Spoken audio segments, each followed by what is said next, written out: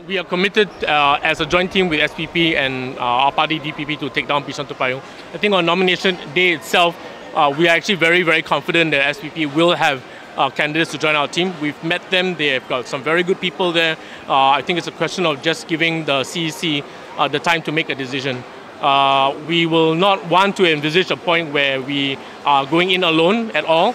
If that does happen, we want to make sure that it's something that both CECs have agreed, that Mrs. Cham is comfortable, because ultimately we want to make sure that this constituency, Bishan Toa Payoh GRC, doesn't come under the PAP again. So that's, I think, a common goal that we'll work towards.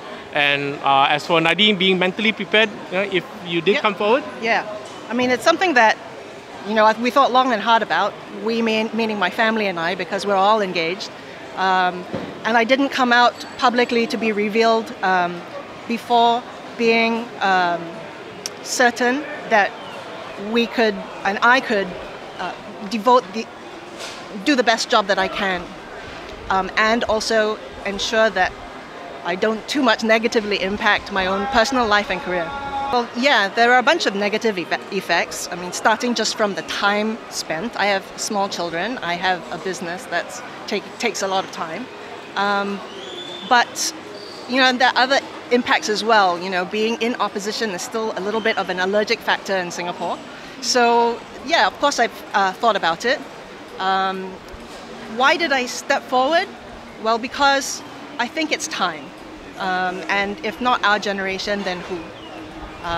I've always been someone who's asked awkward questions from secondary school time, even before probably. And I always kind of wait around and see, is anyone going to stand up and say what needs to be said? And if nobody stands up to say what needs to be said, I'll stand up and say what needs to be said. And I see this very much as you know, a similar step. In addition to that, many of my peers are in government itself, right? Many of our classmates and our school friends. And I think they know me, they know why I ask the questions, they know how I ask the questions, they know the intent behind the questions. I intend to solve problems. I don't intend to beat them up or anything like that.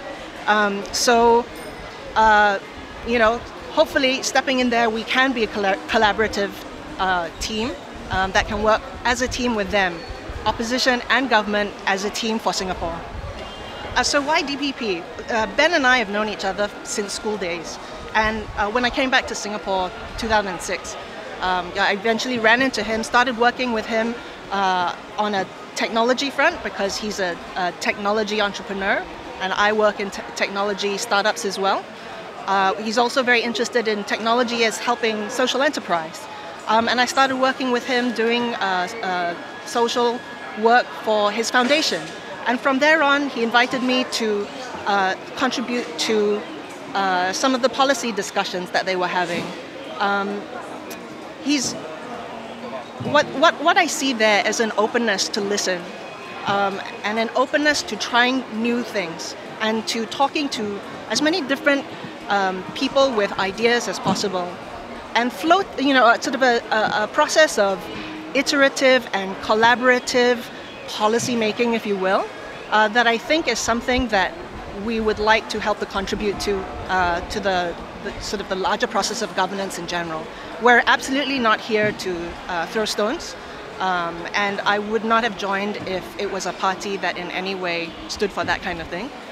So, I mean, just generally the breadth of